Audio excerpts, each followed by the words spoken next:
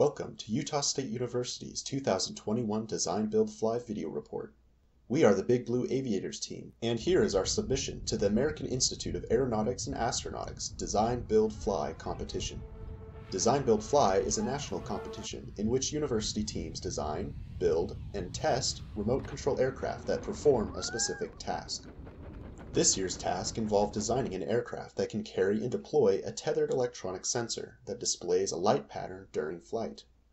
The competition consisted of 4 missions. The ground mission tested the safety and electronic systems of our aircraft. The numbered flight missions involved scoring our aircraft based on its performance under different loading conditions. To optimize our score, we decided to design our aircraft around deploying a long, heavy sensor rather than flying fast or carrying a lot of Mission 2 cargo. To carry a long, heavy sensor, we designed a dual-motor cargo monoplane. It has a 5-foot-long, high-strength, low-aspect ratio wing made of carbon fiber reinforced foam. The blown flaps, located directly behind each motor, help the heavy aircraft take off within the allowed runway distance. The traditional foam tail configuration is simple and provides ample control. The steerable tricycle landing gear help the aircraft take off and land consistently. And the long and thin fuselage is built of carbon fiber, balsa wood, and monocoque. It contains the batteries, electronics, sensor, and deployment system. We now show the aircraft taking off and completing a full lap in the Mission 2 configuration. As you can see, the aircraft took off before the white line, which marks the allowed 100-foot runway distance. Unfortunately, the deployment motor electronics began malfunctioning during our flight event, so we could not demonstrate the full sensor deployment system. We hope to resolve these issues and deploy the sensor in flight at a later date.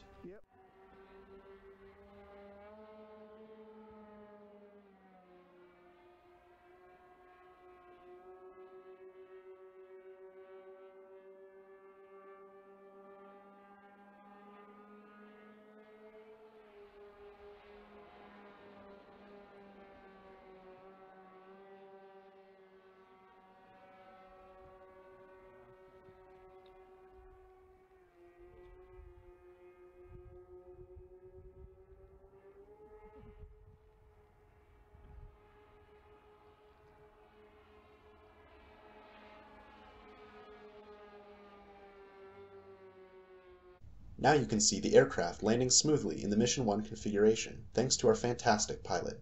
During our local flight event, the aircraft successfully completed both Missions 1 and 2 with a full competition course setup. Although we are disappointed with the deployment system malfunctions, we are pleased that we were able to complete 2 of the 3 missions and still have a flyable aircraft to attempt the deployment mission after we troubleshoot the electronics problems. Thank you for watching, and a special thank you to our faculty mentors, Jackson Graham, Joel Ellsworth, and Sabrina Snow, our pilot, Daniel Robinson, the USU Engineering Department, and the Bridgerland RC Club for letting us fly at their phenomenal remote control airfield. We appreciate the opportunity to learn so much about the design process and look forward to applying this knowledge in our future careers.